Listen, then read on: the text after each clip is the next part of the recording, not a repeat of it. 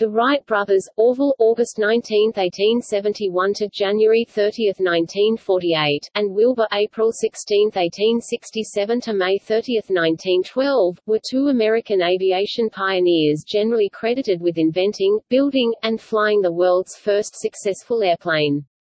They made the first controlled, sustained flight of a powered, heavier-than-air aircraft with the Wright Flyer on December 17, 1903, 4 miles south of Kitty Hawk, North Carolina.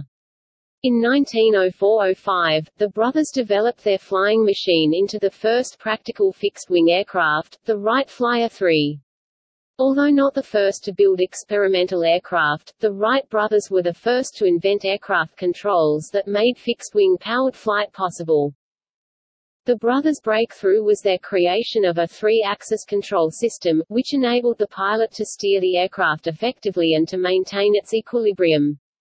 This method remains standard on fixed-wing aircraft of all kinds.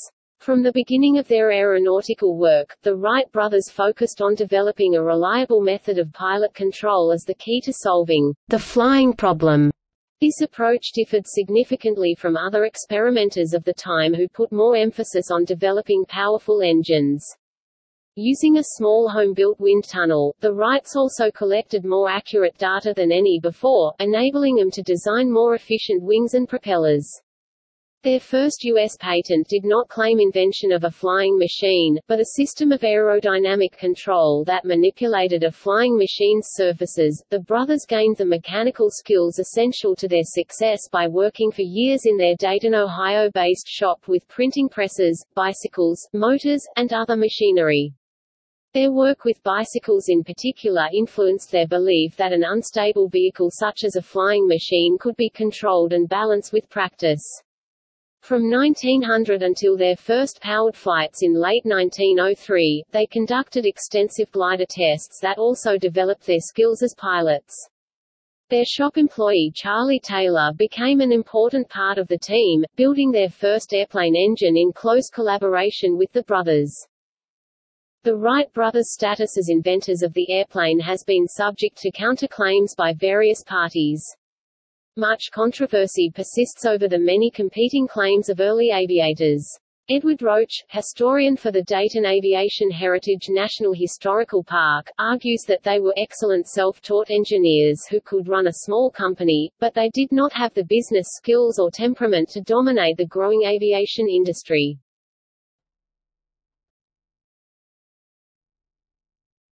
Topic: Childhood. The Wright brothers were two of 7 children born to Milton Wright (1828–1917), of English and Dutch ancestry, and Susan Catherine Kerner (1831–1889), of German and Swiss ancestry. Milton Wright's mother, Catherine Reeder, was descended from the progenitor of the Vanderbilt family and the Huguenot-Garneau family of New Rochelle, New York. Wilbur was born near Millville, Indiana, in 1867, Orville in Dayton, Ohio, in 1871. The brothers never married. The other Wright siblings were Rushlin (1861–1920), Lauren (1862–1939), Catherine (1874–1929), and twins Otis and Ida, born 1870, died in infancy. The direct paternal ancestry goes back to a Samuel Wright b. 1606 in Essex, England, who sailed to America and settled in Massachusetts in 1636. None of the Wright children had middle names. Instead, their father tried hard to give them distinctive first names. Wilbur was named for Wilbur Fisk and Orville for Orville Dewey, both clergymen that Milton Wright admired. They were Will and ORV to their friends, and in Dayton, their neighbors knew them simply as the Bishop's kids or the Bishop's boys. Because of their father's position as a bishop in the Church of the United Brethren in Christ, he traveled often and the Wrights frequently moved 12 times before finally returning permanently to Dayton in 1884. In elementary school, Orville was given to mischief and was once expelled. In 1878, when the family lived in Cedar Rapids, Iowa, their father brought home a toy helicopter for his 2 younger sons. The device was based on an invention of French aeronautical pioneer Alphonse Pénaud. Made of paper, bamboo and cork with a rubber band to twirl its rotor, it was about a foot long. Wilbur and Orville played with it until it broke, and then built their own. In later years, they pointed to their experience with the toy as the spark of their interest in flying.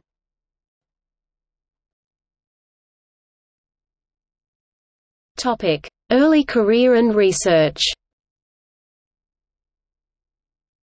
Both brothers attended high school, but did not receive diplomas. The family's abrupt move in 1884 from Richmond, Indiana, to Dayton, Ohio, where the family had lived during the 1870s, prevented Wilbur from receiving his diploma after finishing 4 years of high school. The diploma was awarded posthumously to Wilbur on April 16, 1994, which would have been his 127th birthday. In late 1885 or early 1886, Wilbur was struck in the face by a hockey stick while playing an ice skating game with friends, resulting in the loss of his front teeth. He had been vigorous and athletic until then, and although his injuries did not appear especially severe, he became withdrawn. He had planned to attend Yale. Instead, he spent the next few years largely housebound. During this time he cared for his mother, who was terminally ill with tuberculosis, read extensively in his father's library and ably assisted his father during times of controversy within the Brethren Church, but also expressed unease over his own lack of ambition. Orville dropped out of high school after his junior year to start a printing business in 1889, having designed and built his own printing press with Wilbur's help. Wilbur joined the print shop, and in March the brothers launched a weekly newspaper, the West Side News. Subsequent issues listed Orville as publisher and Wilbur as editor on the masthead. In April 1890 they converted the paper to a daily, the Evening Item, but it lasted only 4 months. They then focused on commercial printing. One of their clients was Orville's friend and classmate, Paul Laurence Dunbar, who rose to international acclaim as a groundbreaking African-American poet and writer. For a brief period the Wrights printed the Dayton Tatler, a weekly newspaper that Dunbar edited.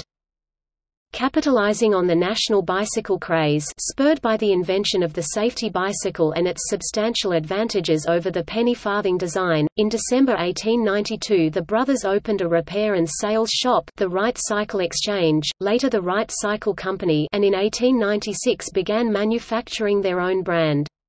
They used this endeavor to fund their growing interest in flight.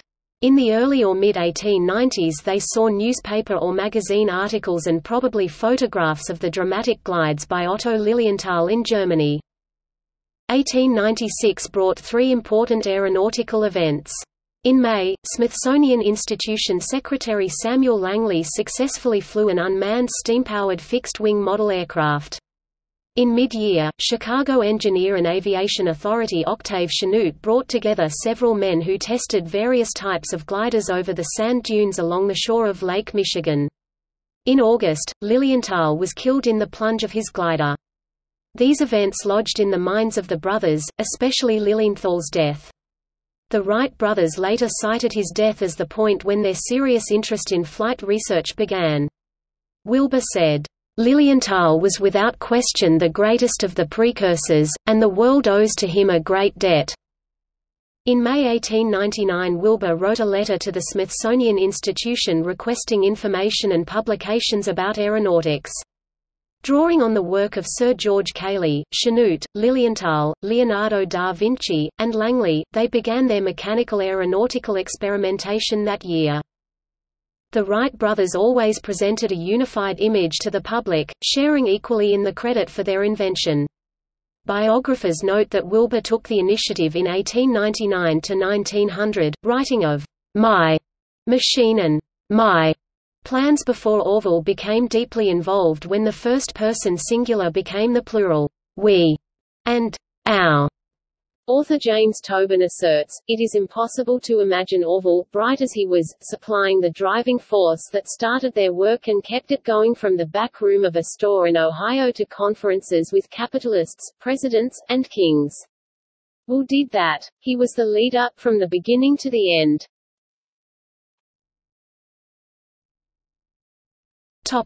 Ideas about control. Despite Lilienthal's fate, the brothers favored his strategy, to practice gliding in order to master the art of control before attempting motor-driven flight. The death of British aeronaut Percy Pilcher in another hang-gliding crash in October 1899 only reinforced their opinion that a reliable method of pilot control was the key to successful—and safe—flight. At the outset of their experiments they regarded control as the unsolved third part of the flying problem. They believed sufficiently promising knowledge of the other two issues—wings and engines—already existed. The Wright brothers thus differed sharply from more experienced practitioners of the day, notably Clement Ader, Maxim and Langley, who built powerful engines, attached them to airframes equipped with unproven control devices, and expected to take to the air with no previous flying experience. Although agreeing with Lilienthal's idea of practice, the Wrights saw that his method of balance and control by shifting his body weight was inadequate. They were determined to find something better. On the basis of observation, Wilbur concluded that birds changed the angle of the ends of their wings to make their bodies roll right or left.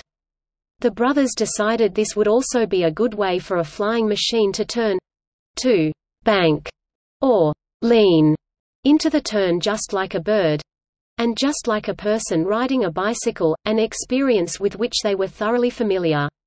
Equally important, they hoped this method would enable recovery when the wind tilted the machine to one side, lateral balance.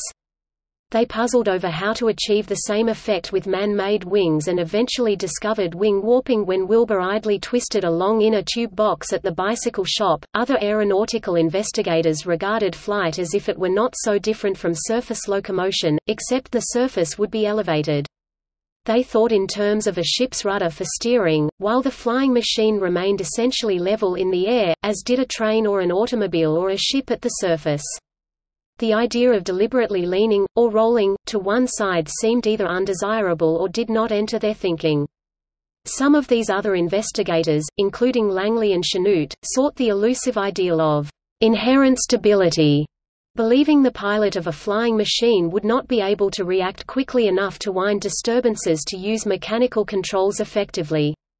The Wright brothers, on the other hand, wanted the pilot to have absolute control. For that reason, their early designs made no concessions toward built-in stability, such as dihedral wings. They deliberately designed their 1903 first powered flyer with anhedral drooping wings, which are inherently unstable, but less susceptible to upset by gusty crosswinds.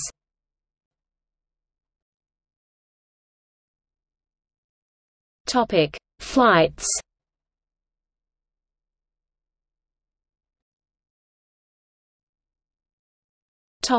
Toward flight. In July 1899 Wilbur put wing warping to the test by building and flying a biplane kite with a 5-foot (1.5 meters) wingspan. When the wings were warped, or twisted, one end of the wings produced more lift and the other end less lift. The unequal lift made the wings tilt, or bank, the end with more lift rose, while the other end dropped, causing a turn in the direction of the lower end. The warping was controlled by 4 cords attached to the kite, which led to 2 sticks held by the kite flyer, who tilted them in opposite directions to twist the wings. In 1900 the brothers went to Kitty Hawk, North Carolina, to begin their manned gliding experiments. In his reply to Wilbur's first letter, Octave Chanute had suggested the mid-Atlantic coast for its regular breezes and soft sandy landing surface. Wilbur also requested and examined U.S. Weather Bureau data, and decided on Kitty Hawk after receiving information from the government meteorologist stationed there.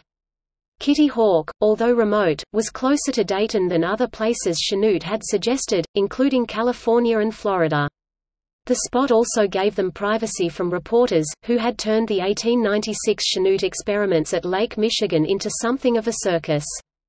Chanute visited them in camp each season from 1901 to 1903 and saw gliding experiments, but not the powered flights.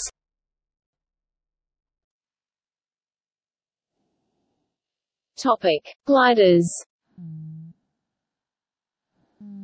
The Wrights based the design of their kite and full-size gliders on work done in the 1890s by other aviation pioneers. They adopted the basic design of the Chanute Herring biplane hang glider, double-decker, as the Wrights called it, which flew well in the 1896 experiments near Chicago, and used aeronautical data on lift that Otto Lilienthal had published. The Wrights designed the wings with camber, a curvature of the top surface. The brothers did not discover this principle, but took advantage of it. The better lift of a cambered surface compared to a flat one was first discussed scientifically by Sir George Cayley. Lilienthal, whose work the Wrights carefully studied, used cambered wings in his gliders, proving in flight the advantage over flat surfaces.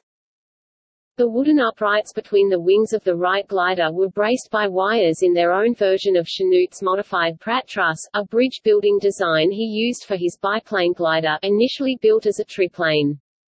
The Wrights mounted the horizontal elevator in front of the wings rather than behind, apparently believing this feature would help to avoid, or protect them from, a nosedive and crash like the one that killed Lilienthal. Wilbur incorrectly believed a tail was not necessary, and their first two gliders did not have one. According to some Wright biographers, Wilbur probably did all the gliding until 1902, perhaps to exercise his authority as older brother and to protect Orville from harm, as he did not want to have to explain to their father, Bishop Wright, if Orville got injured. This airfoil caused severe stability problems. The Wrights modified the camber on site.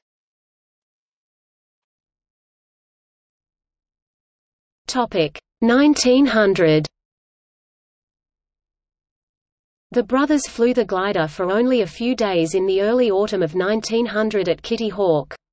In the first tests, probably on October 3, Wilbur was aboard while the glider flew as a kite not far above the ground with men below holding tether ropes. Most of the kite tests were unpiloted, with sandbags or chains and even a local buoy as ballast. They tested wing warping using control ropes from the ground. The glider was also tested unmanned while suspended from a small homemade tower.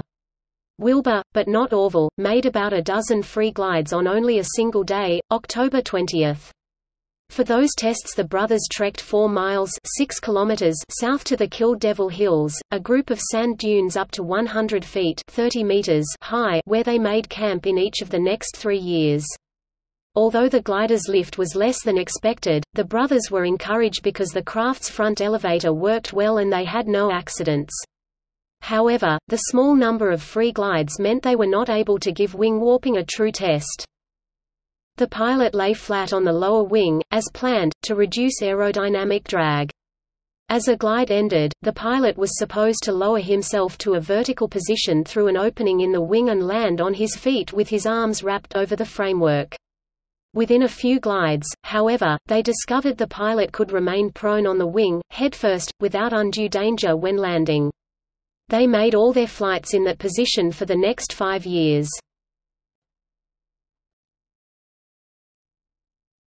Topic 1901.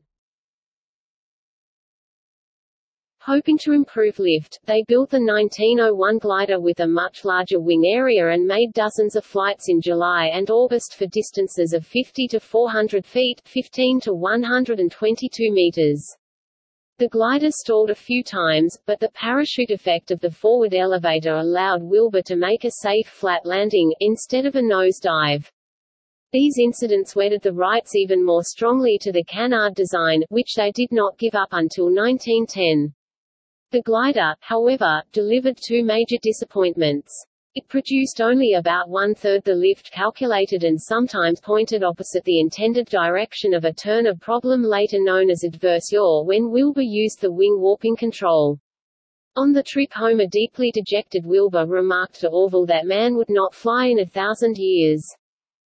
The poor lift of the gliders led the Wrights to question the accuracy of Lilienthal's data, as well as the Smeaton coefficient of air pressure, a value which had been in use for over 100 years and was part of the accepted equation for lift. The Wrights used this equation to calculate the amount of lift that a wing would produce. Over the years a wide variety of values had been measured for the Smeaton coefficient. Chanute identified up to 50 of them. Wilbur knew that Langley, for example, had used a lower number than the traditional one. Intent on confirming the correct Smeaton value, Wilbur performed his own calculations using measurements collected during kite and free flights of the 1901 glider. His results correctly showed that the coefficient was very close to 0.0033, similar to the number Langley used, not the traditional 0.0054, which would significantly exaggerate predicted lift. To learn whether errors actually existed in Lilienthal's data tables, the brothers used a bicycle for a new type of experiment. They made a model-size airfoil and a counter-acting flat plate, both according to dimensions Lilienthal had specified, and attached them to an extra bicycle wheel, which they mounted horizontally in front of the handlebars. Pedaling strenuously on a local street to create airflow over the apparatus, they observed that the third wheel rotated against the airfoil instead of remaining motionless as Lilienthal's formula predicted. The experiment confirmed their suspicion that either the standard Smeaton coefficient or Lilienthal's coefficients of lift and drag or all of them were in error. They then built a 6-foot (1.8 meters) wind tunnel in their shop and between October and December 1901 conducted systematic tests on dozens of miniature wings. The balances they devised and mounted inside the tunnel to hold the wings looked crude, made of bicycle spokes and scrap metal, but were as critical to the ultimate success of the Wright brothers as were the gliders. The devices allowed the brothers to balance lift against drag and accurately calculate the performance of each wing. They could also see which wings worked well as they looked through the viewing window in the top of the tunnel.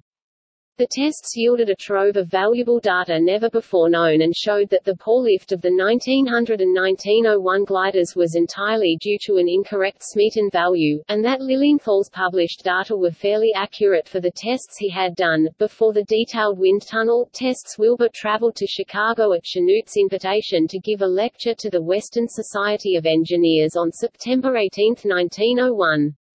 He presented a thorough report about the 1901 glider experiments and complemented his talk with a lantern slideshow of photographs. Wilbur's speech was the first public account of the brothers' experiments.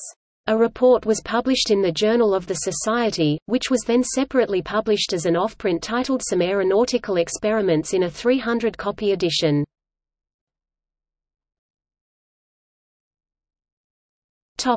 1902. Lilienthal had made whirling arm tests on only a few wing shapes, and the Wrights mistakenly assumed the data would apply to their wings, which had a different shape. The Wrights took a huge step forward and made basic wind tunnel tests on 200 wings of many shapes and airfoil curves, followed by detailed tests on 38 of them. The tests, according to biographer Fred Howard, were the most crucial and fruitful aeronautical experiments ever conducted in so short a time with so few materials and at so little expense. An important discovery was the benefit of longer, narrower wings, in aeronautical terms, wings with a larger aspect ratio, wingspan divided by chord, the wing's front-to-back dimension. Such shapes offered much better lift-to-drag ratio than the broader wings the brothers had tried so far. With this knowledge, and a more accurate Smeaton number, the Wrights designed their 1902 glider.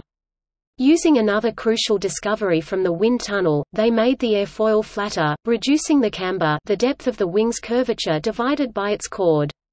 The 1901 wings had significantly greater curvature, a highly inefficient feature the Wrights copied directly from Lilienthal. Fully confident in their new wind tunnel results, the Wrights discarded Lilienthal's data, now basing their designs on their own calculations. With characteristic caution, the brothers first flew the 1902 glider as an unmanned kite, as they had done with their two previous versions. Rewarding their wind tunnel work, the glider produced the expected lift. It also had a new structural feature, a fixed, rear vertical rudder, which the brothers hoped would eliminate turning problems. By 1902 they realized that wing warping created differential drag at the wingtips. Greater lift at one end of the wing also increased drag, which slowed that end of the wing, making the glider swivel—or yaw, so the nose pointed away from the turn. That was how the tailless 1901 glider behaved. The improved wing design enabled consistently longer glides, and the rear rudder prevented adverse yaw. so effectively that it introduced a new problem. Sometimes when the pilot attempted to level off from a turn, the glider failed to respond to corrective wing warping and persisted into a tighter turn. The glider would slide toward the lower wing, which hit the ground, spinning the aircraft around. The Wrights called this, "well digging." Orville apparently visualized that the fixed rudder resisted the effect of corrective wing warping when attempting to level off from a turn. He wrote in his diary that on the night of October 2, "I studied out a new vertical rudder." The brothers then decided to make the rear rudder movable to solve the problem. They hinged the rudder and connected it to the pilot's warping cradle, so a single movement by the pilot simultaneously controlled wing warping and rudder deflection. Tests while gliding proved that the trailing edge of the rudder should be turned away from whichever end of the wings had more drag and lift due to warping. The opposing pressure produced by turning the rudder enabled corrective wing warping to reliably restore level flight after a turn or a wind disturbance. Furthermore, when the glider banked into a turn, rudder pressure overcame the effect of differential drag and pointed the nose of the aircraft in the direction of the turn, eliminating adverse yaw. In short, the Wrights discovered the true purpose of the movable vertical rudder. Its role was not to change the direction of flight as a rudder does in sailing, but rather, to aim or align the aircraft correctly during banking turns and when leveling off from turns and wind disturbances. The actual turn—the change in direction—was done with roll control using wing warping. The principles remained the same when ailerons superseded wing warping.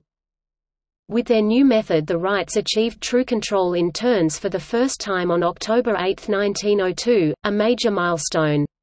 From September 19 to October 24 they made between 700 and 1,000 glides, the longest lasting 26 seconds and covering 622.5 feet (189.7 meters). Hundreds of well-controlled glides after they made the rudder steerable convinced them they were ready to build a powered flying machine. Thus did three-axis control evolve: wing warping for roll, lateral motion; forward elevator for pitch, up and down; and rear rudder for yaw, side to side. On March 23, 1903, the Wrights applied for their famous patent for a flying machine based on their successful 1902 glider. Some aviation historians believe that applying the system of three-axis flight control on the 1902 glider was equal to, or even more significant, than the addition of power to the 1903 Flyer. Peter Jacob of the Smithsonian asserts that perfection of the 1902 glider essentially represents invention of the airplane.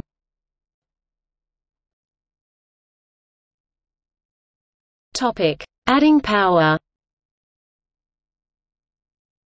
In 1903 the brothers built the powered Wright Flyer, using their preferred material for construction, spruce, a strong and lightweight wood, and pride of the West muslin for surface coverings.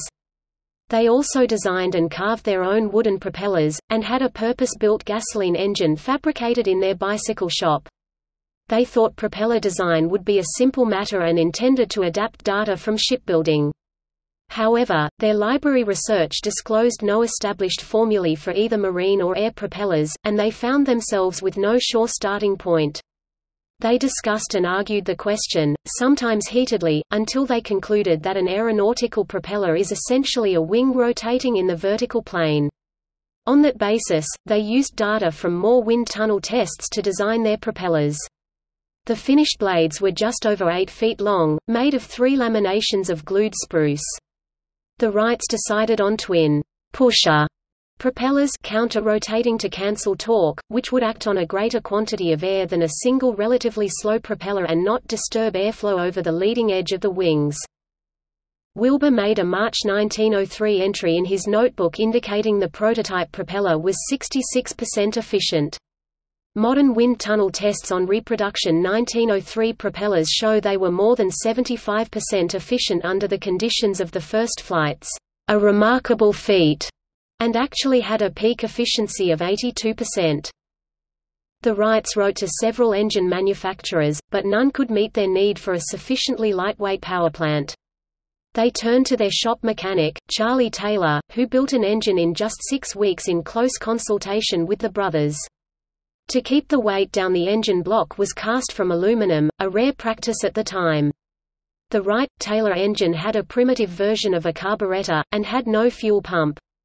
Gasoline was gravity-fed from the fuel tank mounted on a wing strut into a chamber next to the cylinders where it was mixed with air. The fuel-air mixture was then vaporized by heat from the crankcase, forcing it into the cylinders. The propeller drive chains, resembling those of bicycles, were supplied by a manufacturer of heavy-duty automobile chains. The Flyer cost less than $1,000, in contrast to more than $50,000 in government funds given to Samuel Langley for his man-carrying Great Aerodrome. The Flyer had a wingspan of 40.3 feet (12.3 meters), weighed 605 pounds (274 kilograms), and had a 12 horsepower (8.9 kilowatts) 180 pounds (82 kilograms) engine.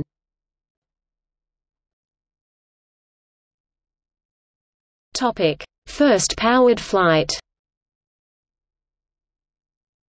In camp at Kill Devil Hills, they endured weeks of delays caused by broken propeller shafts during engine tests. After the shafts were replaced, requiring 2 trips back to Dayton, Wilbur won a coin toss and made a 3-second flight attempt on December 14, 1903, stalling after takeoff and causing minor damage to the Flyer. Because December 13, 1903, was a Sunday, the brothers did not make any attempts that day, even though the weather was good, so their first powered test flight happened on the 121st anniversary of the first hot air balloon test flight that the Montgolfier brothers had done, on December 14, 1782. In a message to their family, Wilbur referred to the trial as having only partial success, stating, "The power is ample, and but for a trifling error due to lack of experience with this machine and this method of starting, the machine would undoubtedly have flown beautifully." Following repairs, the Wrights finally took to the air on December 17, 1903, making 2 flights each from level ground into a freezing headwind gusting to 27 miles per hour (43 kilometers per hour). The first flight, by Orville at 10:35 a.m., of 120 feet (37 meters) in 12 seconds, at a speed of only 6.8 miles per hour (10.9 kilometers per hour) over the ground, was recorded in a famous photograph. The next 2 flights covered approximately 175 and 200 feet (53 and 61 meters), by Wilbur and Orville respectively. Their altitude was about 10 feet (3.0 meters) above the ground. The following is Orville Wright's account of the final flight of the day. Wilbur started the 4th and last flight at just about 12 o'clock. The first few hundred feet were up and down, as before, but by the time 300 feet had been covered, the machine was under much better control. The course for the next 400 or 500 feet had but little undulation. However, when out about 800 feet the machine began pitching again, and, in one of its darts downward, struck the ground. The distance over the ground was measured to be 852 feet, the time of the flight was 59 seconds. The frame supporting the front rudder was badly broken, but the main part of the machine was not injured at all. We estimated that the machine could be put in condition for flight again in about a day or 2.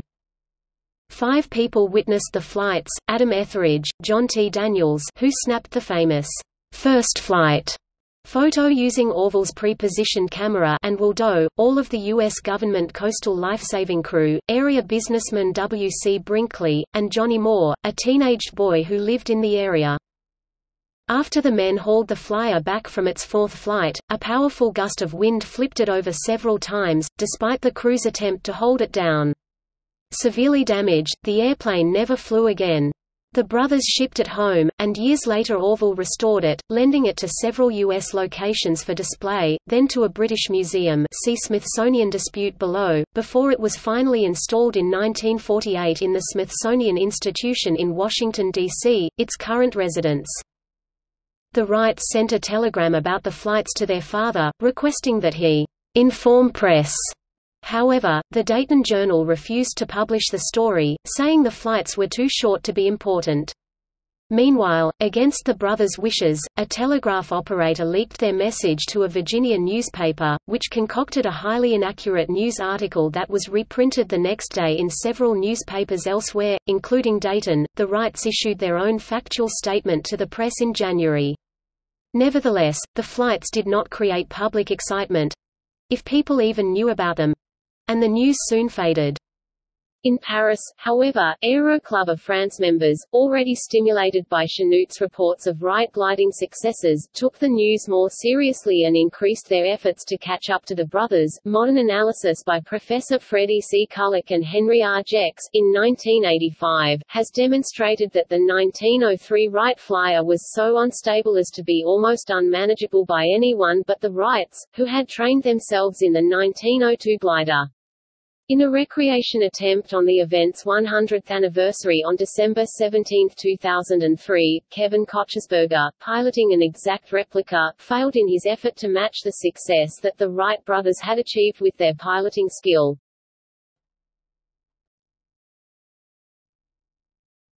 Topic: Establishing legitimacy. In 1904 the Wrights built the Flyer II. They decided to avoid the expense of travel and bringing supplies to the Outer Banks and set up an airfield at Huffman Prairie, a cow pasture 8 miles 13 kilometers northeast of Dayton. They received permission to use the field rent-free from owner and bank president Torrance Huffman. They invited reporters to their first flight attempt of the year on May 23, on the condition that no photographs be taken. Engine troubles and slack winds prevented any flying, and they could manage only a very short hop a few days later with fewer reporters present.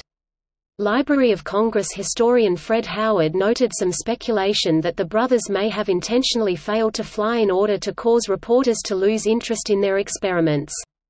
Whether that is true is not known, but after their poor showing local newspapers virtually ignore them for the next year and a half. The Wrights were glad to be free from the distraction of reporters. The absence of newsmen also reduced the chance of competitors learning their methods. After the Kitty Hawk-powered flights, the Wrights made a decision to begin withdrawing from the bicycle business so they could concentrate on creating and marketing a practical airplane. This was financially risky, since they were neither wealthy nor government-funded, unlike other experimenters such as Ada, Maxim, Langley and Alberto Santos Dumont. The Wright brothers did not have the luxury of being able to give away their invention, it was to be their livelihood. Thus, their secrecy intensified, encouraged by advice from their patent attorney, Henry Toulmin, not to reveal details of their machine. At Huffman Prairie, lighter winds made takeoffs harder, and they had to use a longer starting rail than the 60-foot (18 meters) rail used at Kitty Hawk. The first flights in 1904 revealed problems with longitudinal stability, solved by adding ballast and lengthening the supports for the elevator. During the spring and summer they suffered many hard landings, often damaging the aircraft and causing minor injuries. On August 13, making an unassisted takeoff, Wilbur finally exceeded their best Kitty Hawk effort with a flight of 1,300 feet (400 meters). Then they decided to use a weight-powered catapult to make takeoffs easier and tried it for the first time on September 7. On September 20, 1904, Wilbur flew the first complete circle in history by a manned heavier-than-air-powered machine, covering 4,080 feet (1,244 meters) in about a minute and a half. Their two best flights were November 9 by Wilbur and December 1 by Orville, each exceeding 5 minutes and covering nearly 3 miles in almost 4 circles. By the end of the year the brothers had accumulated about 50 minutes in the air in 105 flights over the rather soggy 85 acres 34 hectares pasture, which, remarkably, is virtually unchanged today from its original condition and is now part of Dayton Aviation Heritage National Historical Park, adjacent to Wright-Patterson Air Force Base. The Wrights scrapped the battered and much repaired aircraft, but saved the engine, and in 1905 built a new airplane, the Flyer III. Nevertheless, at first this Flyer offered the same marginal performance as the first two. Its maiden flight was on June 23 and the first few flights were no longer than 10 seconds. After Orville suffered a bone-jarring and potentially fatal crash on July 14, they rebuilt the Flyer with the forward elevator and rear rudder both enlarged and placed several feet farther away from the wings. They also installed a separate control for the rear rudder instead of linking it to the wing warping cradle as before. Each of the three axes—pitch, roll and yaw—now had its own independent control. These modifications greatly improved stability and control, enabling a series of 6 dramatic, long flights, ranging from 17 to 38 minutes and 11 to 24 miles 39 kilometers around the 3/4-mile course over Huffman Prairie between September 26 and October 5. Wilbur made the last and longest flight, 24.5 miles (39.4 kilometers) in 38 minutes and 3 seconds, ending with a safe landing when the fuel ran out. The flight was seen by a number of people, including several invited friends, their father Milton, and neighboring farmers. Reporters showed up the next day, only their second appearance at the field since May the previous year, but the brothers declined to fly. The long flights convinced the Wrights they had achieved their goal of creating a flying machine of practical utility, which they could offer to sell. The only photos of the flights of 1904–1905 were taken by the brothers. A few photos were damaged in the Great Dayton Flood of 1913, but most survived intact. In 1904, Ohio beekeeping businessman Amos Root, a technology enthusiast, saw a few flights including the first Circle. Articles he wrote for his beekeeping magazine were the only published eyewitness reports of the Huffman Prairie flights, except for the unimpressive early Hop local newsmen saw. Root offered a report to Scientific American magazine, but the editor turned it down. As a result, the news was not widely known outside Ohio, and was often met with skepticism. The Paris edition of the Herald Tribune headlined a 1906 article on the Wrights, "Flyers are liars?" In years to come, Dayton newspapers would proudly celebrate the hometown Wright brothers as national heroes, but the local reporters somehow missed one of the most important stories in history as it was happening a few miles from their doorstep. James M. Cox, publisher at that time of the Dayton Daily News, later governor of Ohio and Democratic presidential nominee in 1920, expressed the attitude of newspapermen—and the public—in those days when he admitted years later, "Frankly, none of us believed it." A few newspapers published articles about the long flights, but no reporters or photographers had been there. The lack of splashy eyewitness press coverage was a major reason for disbelief in Washington, D.C. and Europe, and in journals like Scientific American, whose editors doubted the alleged experiments, and asked how U.S. newspapers, alert as they are, allowed these sensational performances to escape their notice. In October 1904, the brothers were visited by the first of many important Europeans they would befriend in coming years, Colonel J. E. Capper, later superintendent of the Royal Balloon Factory. Capper and his wife were visiting the United States to investigate the aeronautical exhibits at the St. Louis World Fair, but had been given a letter of introduction to both Chanute and the Wrights by Patrick Alexander. Capper was very favorably impressed by the Wrights, who showed him photographs of their aircraft in flight. The Wright brothers were certainly complicit in the lack of attention they received. Fearful of competitors stealing their ideas, and still without a patent, they flew on only one more day after October 5. From then on, they refused to fly anywhere unless they had a firm contract to sell their aircraft. They wrote to the U.S. government, then to Britain, France and Germany with an offer to sell a flying machine, but were rebuffed because they insisted on a signed contract before giving a demonstration. They were unwilling even to show their photographs of the airborne flyer. The American military, having recently spent $50,000 on the Langley Aerodrome, a product of the nation's foremost scientist, only to see it plunge twice into the Potomac River, like a handful of mortar, was particularly unreceptive to the claims of two unknown bicycle makers from Ohio. Thus doubted or scorned, the Wright brothers continued their work in semi-obscurity, while other aviation pioneers like Santos Dumont, Henry Farman, Leon Delagrange and American Glenn Curtiss entered the limelight.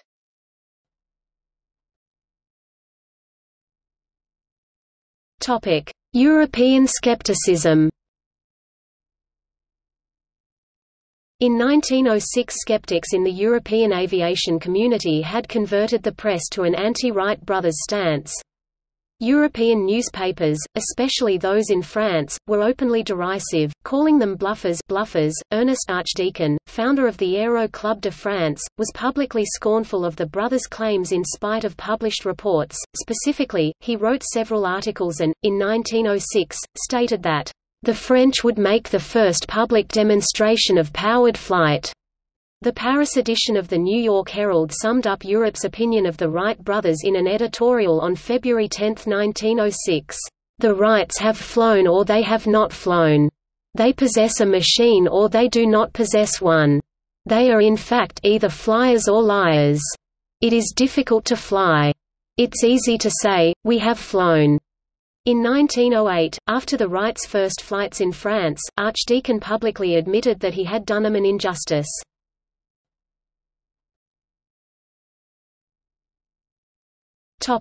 Contracts and return to Kitty Hawk. The Wright brothers made no flights at all in 1906 and 1907. They spent the time attempting to persuade the US and European governments that they had invented a successful flying machine and were prepared to negotiate a contract to sell such machines. They also experimented with a pontoon and engine setup on the Miami River, Ohio, in hopes of flying from the water. These experiments proved unsuccessful. Replying to the Wrights' letters, the U.S. military expressed virtually no interest in their claims. The brothers turned their attention to Europe, especially France, where enthusiasm for aviation ran high, and journeyed there for the first time in 1907 for face-to-face talks with government officials and businessmen. They also met with aviation representatives in Germany and Britain. Before traveling, Orville shipped a newly built Model A flyer to France in anticipation of demonstration flights. In France, Wilbur met Frank P. Lahm, a lieutenant in the U.S. Army Aeronautical Division. Writing to his superiors, Lahm smoothed the way for Wilbur to give an in-person presentation to the U.S. Board of Ordnance and Fortification in Washington, D.C. when he returned to the U.S. This time, the board was favorably impressed, in contrast to its previous indifference.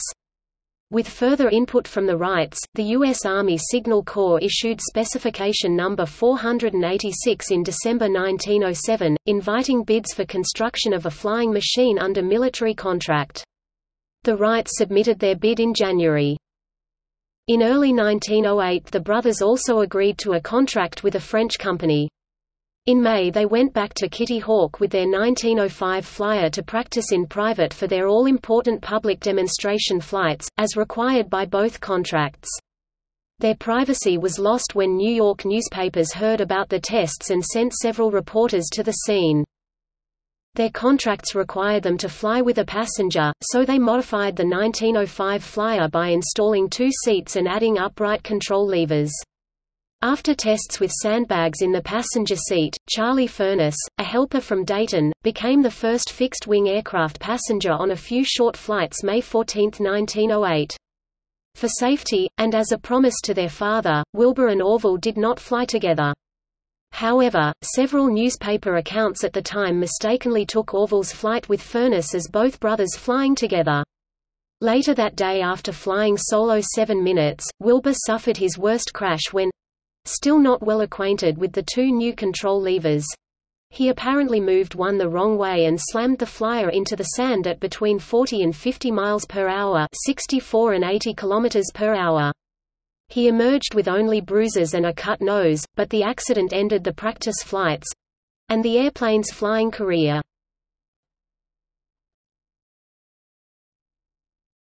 Topic: Return to glider flights.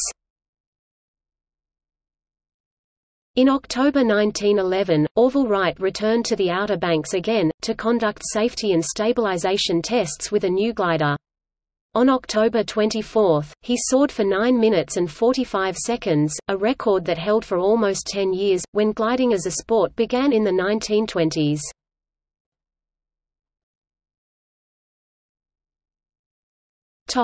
Public showing. The brothers' contracts with the U.S. Army and a French syndicate depended on successful public flight demonstrations that met certain conditions. The brothers had to divide their efforts. Wilbur sailed for Europe, Orville would fly near Washington, D.C. Facing much skepticism in the French aeronautical community and outright scorn by some newspapers that called him a «bluffer», Wilbur began official public demonstrations on August 8, 1908, at the Hunaudières horse racing track near the town of Le Mans, France.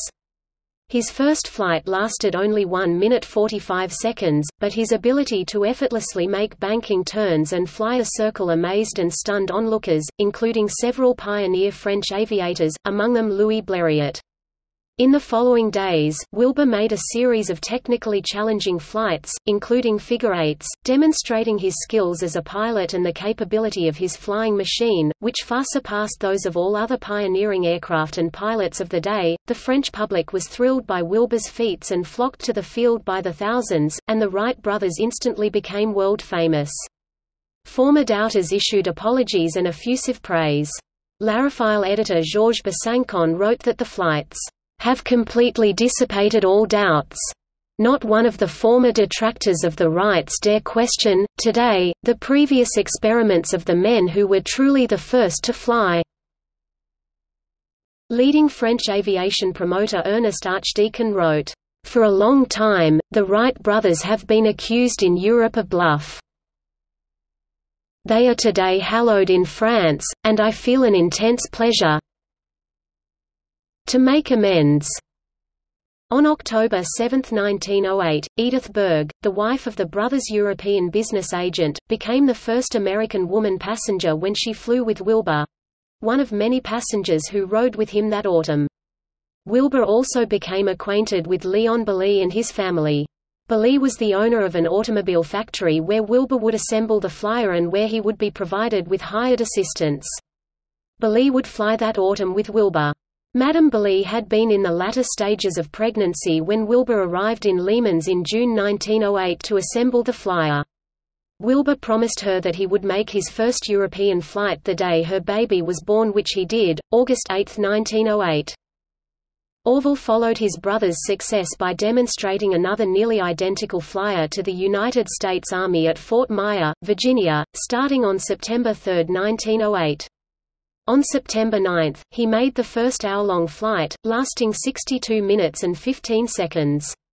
On September 17, Army Lieutenant Thomas Selfridge rode along as his passenger, serving as an official observer.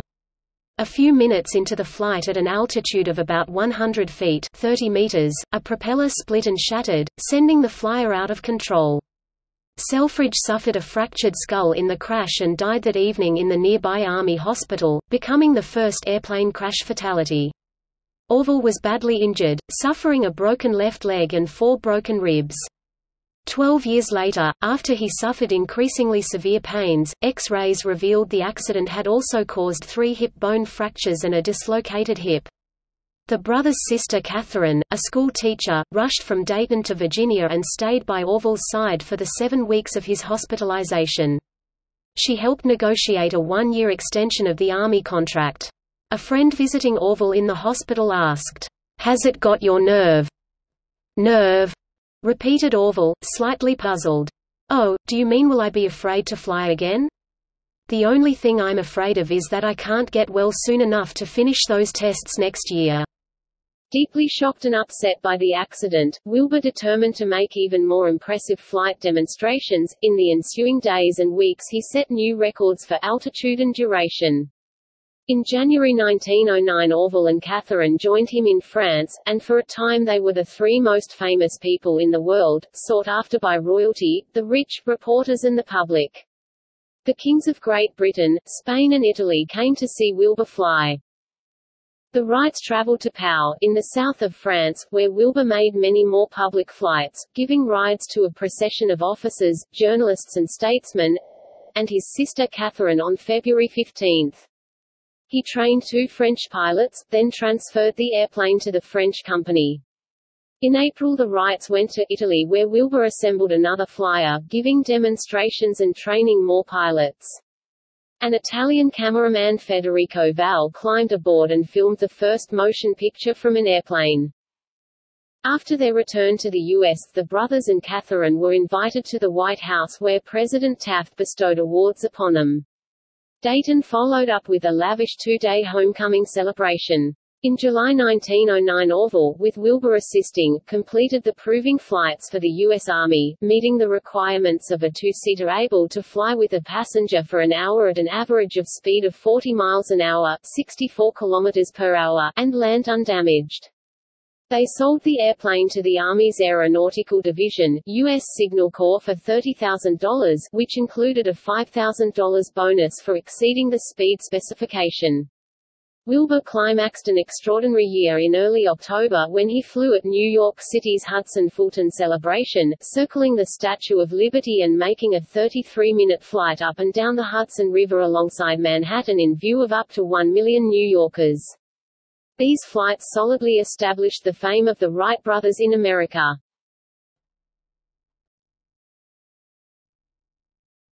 Topic: Family flights. On May 25, 1910, back at Huffman Prairie, Orville piloted two unique flights. First, he took off on a 6-minute flight with Wilbur as his passenger, the only time the Wright brothers ever flew together. They received permission from their father to make the flight. They had always promised Milton they would never fly together to avoid the chance of a double tragedy and to ensure one brother would remain to continue their experiments. Next, Orville took his 82-year-old father on a nearly 7-minute flight, the only one of Milton Wright's life. The aircraft rose to about 350 feet (107 meters) while the elderly Wright called to his son, "Higher, Orville, higher."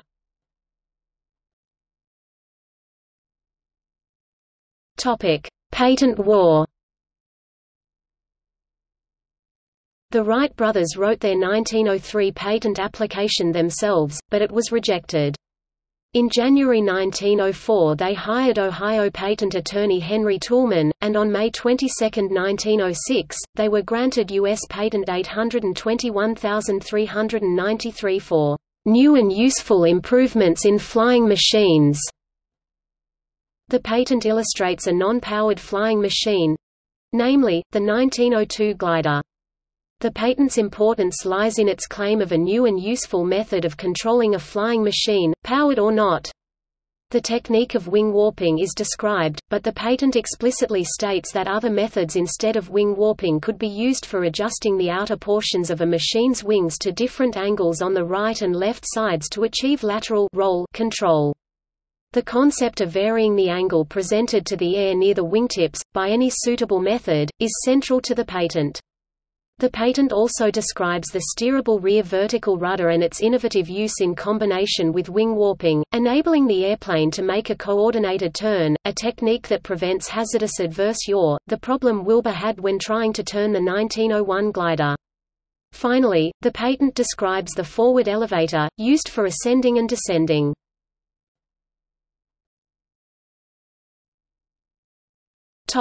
Lawsuits begin. Attempting to circumvent the patent, Glenn Curtiss and other early aviators devised ailerons to emulate lateral control described in the patent and demonstrated by the Wrights in their public flights. Soon after the historic July 4, 1908, 1-kilometer flight by Curtiss in the AEA June bug, the Wrights warned him not to infringe their patent by profiting from flying or selling aircraft that used ailerons. Curtiss was at the time a member of the Aerial Experiment Association (AEA), headed by Alexander Graham Bell, where in 1908 he had helped reinvent wingtip ailerons for their Aerodrome No. 2, known as the AEA White Wing. The AEA's other members became dismayed when Curtiss unexpectedly dropped out of their organization. They later came to believe he had sold the rights to their joint innovation to the United States government. Curtiss refused to pay license fees to the Wrights and sold an airplane equipped with ailerons to the Aeronautic Society of New York in 1909. The Wrights filed a lawsuit, beginning a years-long legal conflict. They also sued foreign aviators who flew at U.S. exhibitions, including the leading French aviator Louis Paulhan.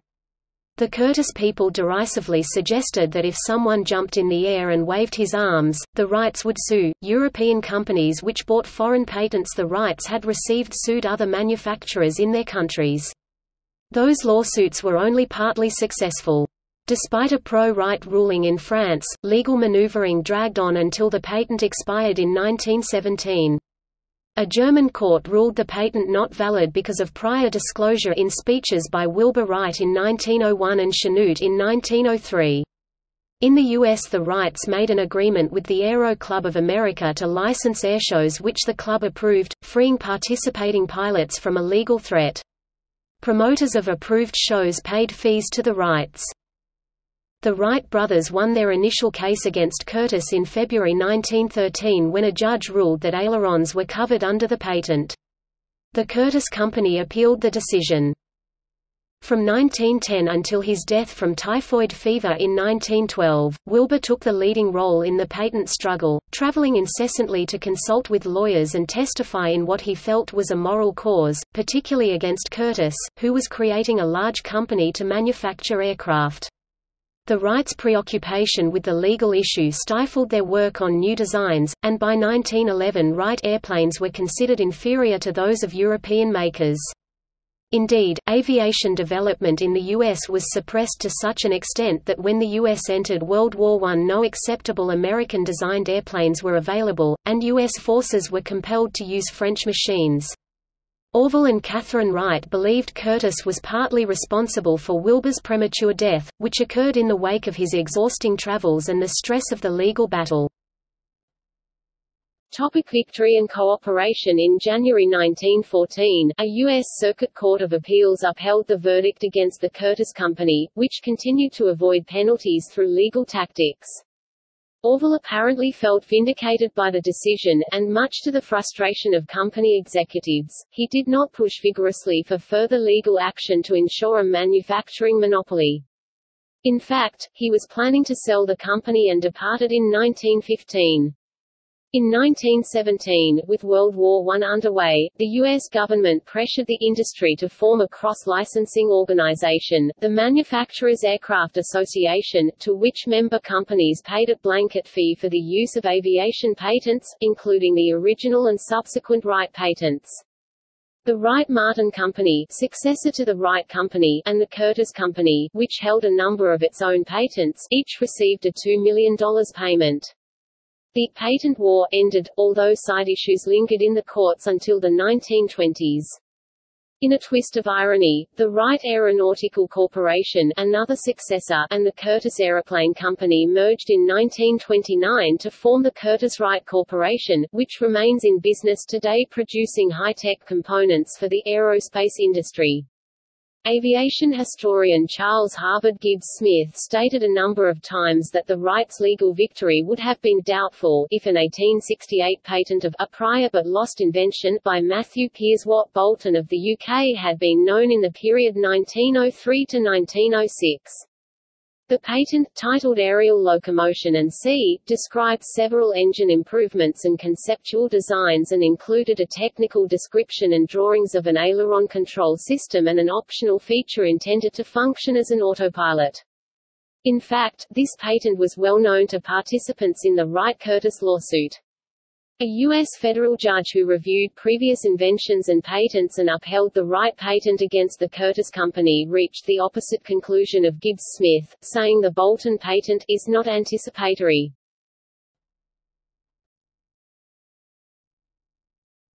Topic: Public reactions. The lawsuits damaged the public image of the Wright brothers, who were generally regarded before this as heroes. Critics said the brothers were greedy and unfair and compared their actions unfavorably to European inventors, who worked more openly. Supporters said the brothers were protecting their interests and were justified in expecting fair compensation for the years of work leading to their successful invention. Their 10-year friendship with Octave Chanute, already strained by tension over how much credit, if any, he might deserve for their success, collapsed after he publicly criticized their actions.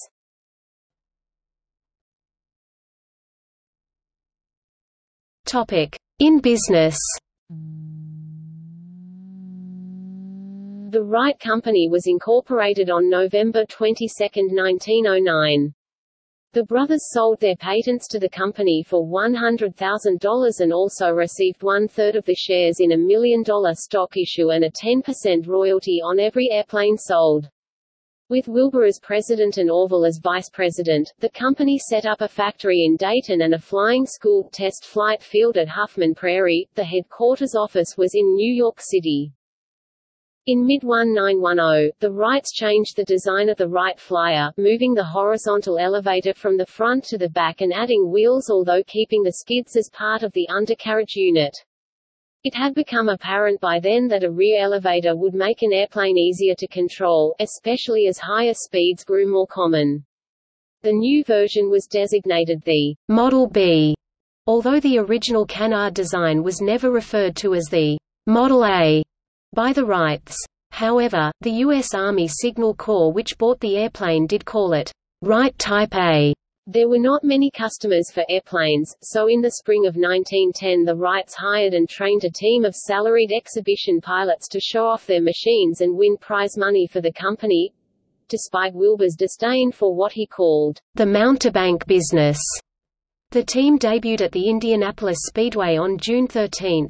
Before the year was over, pilots Ralph Johnston and Arch Hoxsey died in air show crashes, and in November 1911 the brothers disbanded the team on which 9 men had served. 4 other former team members died in crashes afterward. The Wright Company transported the first known commercial air cargo on November 7, 1910, by flying 2 bolts of dress silk 65 miles (105 kilometers) from Dayton to Columbus, Ohio, for the Morehouse Martin's department store, which paid a $5,000 fee.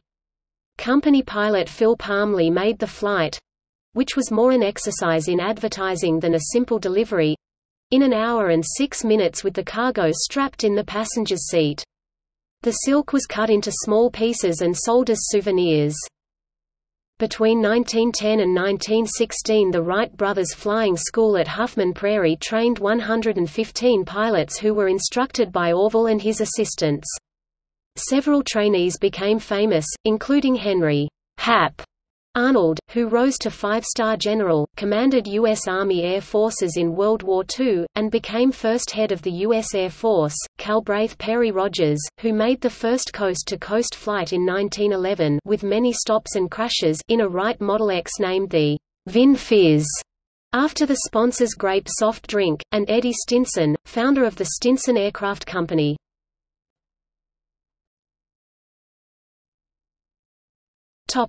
Army accidents. In 1912–1913 a series of fatal crashes of Wright airplanes bought by the U.S. Army called into question their safety and design.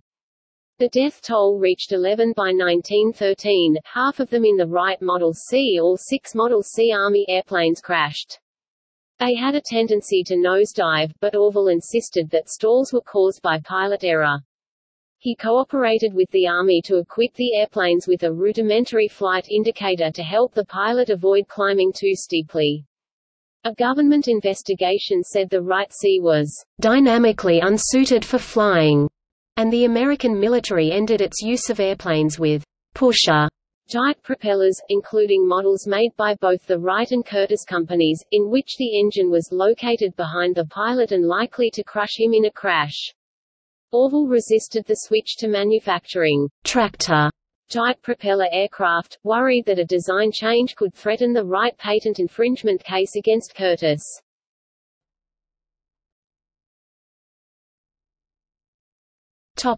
Smithsonian feud. Samuel Pierpont Langley, secretary of the Smithsonian Institution from 1887 until his death in 1906, experimented for years with model flying machines and successfully flew unmanned-powered fixed-wing model aircraft in 1896 and 1903. 2 tests of his manned full-size motor-driven aerodrome in October and December 1903, however, were complete failures. Nevertheless, the Smithsonian later proudly displayed the aerodrome in its museum as the first heavier-than-aircraft capable of manned-powered flight, relegating the Wright brothers' invention to secondary status and triggering a decades-long feud with Orville Wright, whose brother had received help from the Smithsonian when beginning his own quest for flight. Ironically, the Wright brothers were the initial recipients of the Samuel P. Langley Medal for Aerodromics from the Smithsonian in 1910. The Smithsonian based its claim for the aerodrome on short test flights Glenn Curtiss and his team made with it in 1914. The Smithsonian allowed Curtiss, in an unsavory alliance, to make major modifications to the craft before attempting to fly it. The Smithsonian hoped to salvage Langley's aeronautical reputation by proving the aerodrome could fly. Curtiss wanted to prove the same thing to defeat the Wrights' patent lawsuits against him. The tests had no effect on the patent battle, but the Smithsonian made the most of them, honoring the aerodrome in its museum and publications. The institution did not reveal the extensive Curtiss modifications, but Orville Wright learned of them from his brother Loren and a close friend of his and Wilbur's, Griffith Brewer, who both witnessed and photographed some of the tests. Orville repeatedly objected to misrepresentation of the aerodrome, but the Smithsonian was unyielding. Orville responded by lending the restored 1903 Kitty Hawk Flyer to the London Science Museum in 1928, refusing to donate it to the Smithsonian while the institution perverted the history of the flying machine. Orville would never see his invention again as he would die before its return to the United States. Charles Lindbergh attempted to mediate the dispute, to no avail. In 1942, after years of bad publicity, and encouraged by Wright biographer Fred C. Kelly, the Smithsonian finally relented by publishing, for the first time, a list of the aerodrome modifications and recanting misleading statements it had made about the 1914 tests. Orville then privately requested the British Museum to return the flyer, but the airplane remained in protective storage for the duration of World War II and finally came home after Orville's death. On November 23, 1948, the executors of Orville's estate signed an agreement for the Smithsonian to purchase the flyer for $1. At the insistence of the executors, the agreement also included strict conditions for display of the airplane. The agreement reads, in part, "Neither the Smithsonian Institution or its successors, nor any museum or other agency, bureau or facilities administered for the United States of America by the Smithsonian Institution or its successors shall publish or permit to be displayed a statement or label in connection with or in respect of any aircraft model or design of earlier date than the 1903 Wright aeroplane, claiming in effect that such aircraft was capable of carrying a man under its own power in controlled flight." If this agreement is not fulfilled, the flyer can be reclaimed by the heir of the Wright brothers. Some aviation buffs, particularly those who promote the legacy of Gustav Whitehead, now accuse the Smithsonian of refusing to investigate claims of earlier flights. After a ceremony in the Smithsonian Museum, the flyer went on public display on December 17, 1948, the 45th anniversary of the only day it was flown successfully. The Wright brothers' nephew Milton, Loren's son, who had seen gliders and the flyer under construction in the bicycle shop when he was a boy, gave a brief speech and formally transferred the airplane to the Smithsonian, which displayed it with the accompanying label.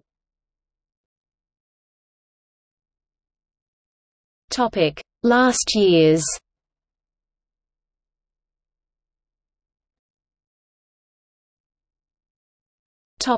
Wilbur. Neither brother married. Wilbur once quipped that he did not have time for both a wife and an airplane.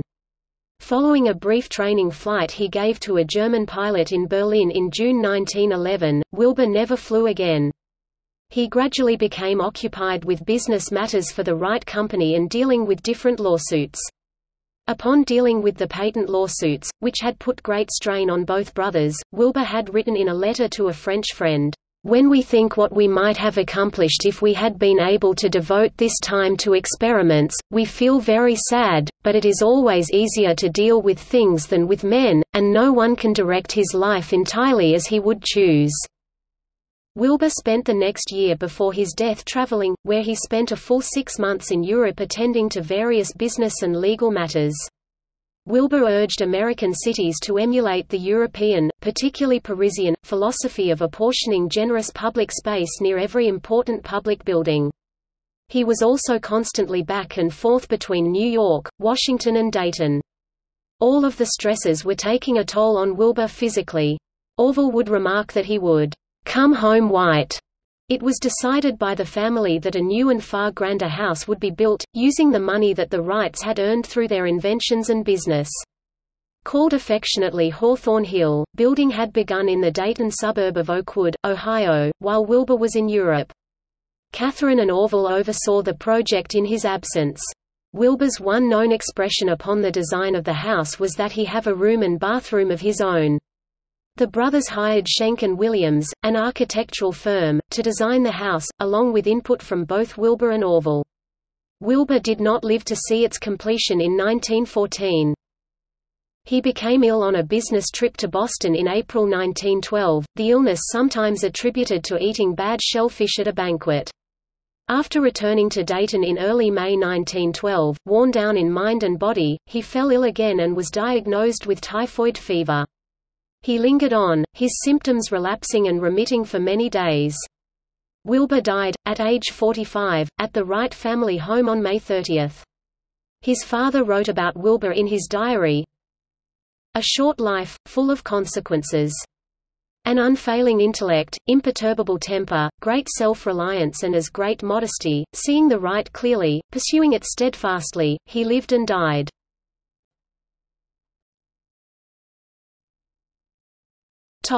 Orville.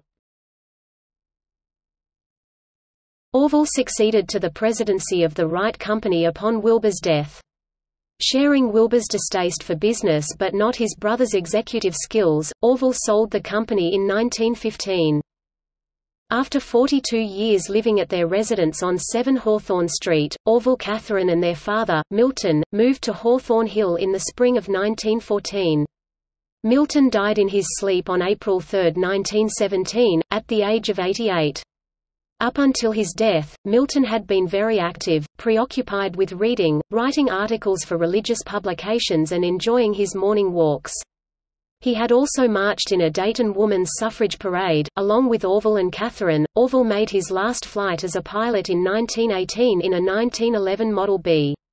He retired from business and became an elder statesman of aviation, serving on various official boards and committees, including the National Advisory Committee for Aeronautics (NACA), predecessor agency to the National Aeronautics and Space Administration (NASA), and Aeronautical Chamber of Commerce (ACA), predecessor to the Aerospace Industries Association (AIA). Catherine married Henry Haskell of Kansas City, a former Oberlin classmate, in 1926. Orville was furious and inconsolable, feeling he had been betrayed by Catherine. He refused to attend the wedding or even communicate with her. He finally agreed to see her, apparently at Lauren's insistence, just before she died of pneumonia on March 3, 1929. Orville Wright served NACA for 28 years. In 1930, he received the first Daniel Guggenheim Medal established in 1928 by the Daniel Guggenheim Fund for the Promotion of Aeronautics. In 1936, he was elected a member of the National Academy of Sciences. On April 19, 1944, the second production Lockheed Constellation, piloted by Howard Hughes and TWA President Jack Fry, flew from Burbank, California, to Washington, D.C. in 6 hours and 57 minutes 2,300 miles to 330.9 miles per hour. On the return trip, the airliner stopped at Wright Field to give Orville Wright his last airplane flight, more than 40 years after his historic first flight. He may even have briefly handled the controls. He commented that the wingspan of the Constellation was longer than the distance of his first flight. Orville's last major project was supervising the reclamation and preservation of the 1905 Wright Flyer 3, which historians describe as the first practical airplane. Orville expressed sadness in an interview years later about the death and destruction brought about by the bombers of World War II. "We dared to hope we had invented something that would bring lasting peace to the earth. But we were wrong. No, I don't have any regrets about my part in the invention of the airplane, though no one could deplore more than I do the destruction it has caused. I feel about the airplane much the same as I do in regard to fire. That is, I regret all the terrible damage caused by fire, but I think it is good for the human race that someone discovered how to start fires and that we have learned how to put fire to thousands of important uses. Orville died on January 30, 1948, over 35 years after his brother, following his second heart attack, having lived from the horse and buggy age to the dawn of supersonic flight. Both brothers are buried in the family plot at Woodland Cemetery, Dayton, Ohio. John T. Daniels, the Coast Guardsman who took their famous first flight photo, died the day after Orville.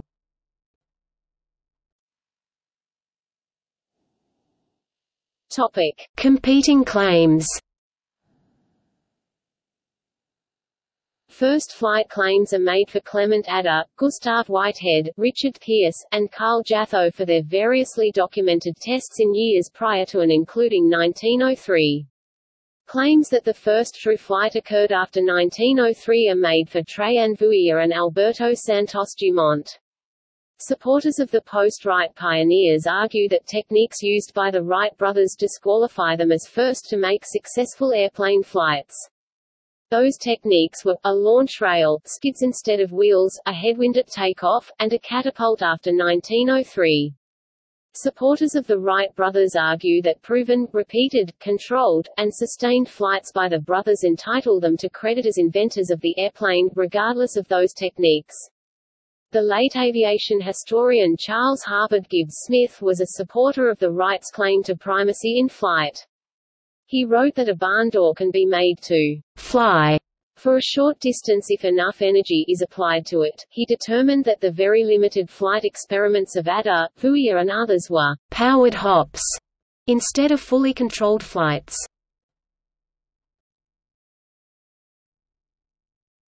Topic: Rivalry.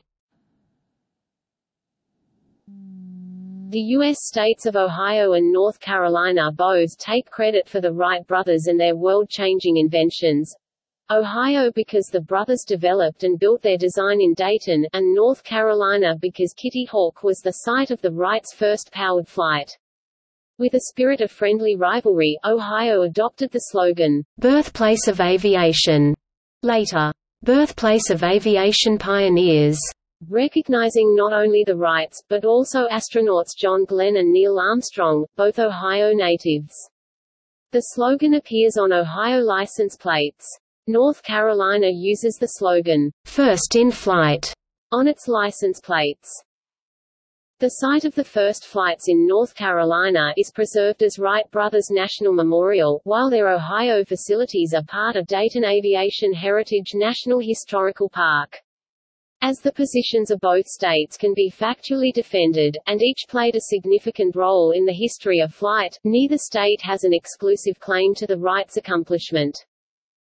Notwithstanding the competition between those two states, in 1937 the Wrights' final bicycle shop and home were moved from Dayton to Greenfield Village in Dearborn, Michigan, where they remain.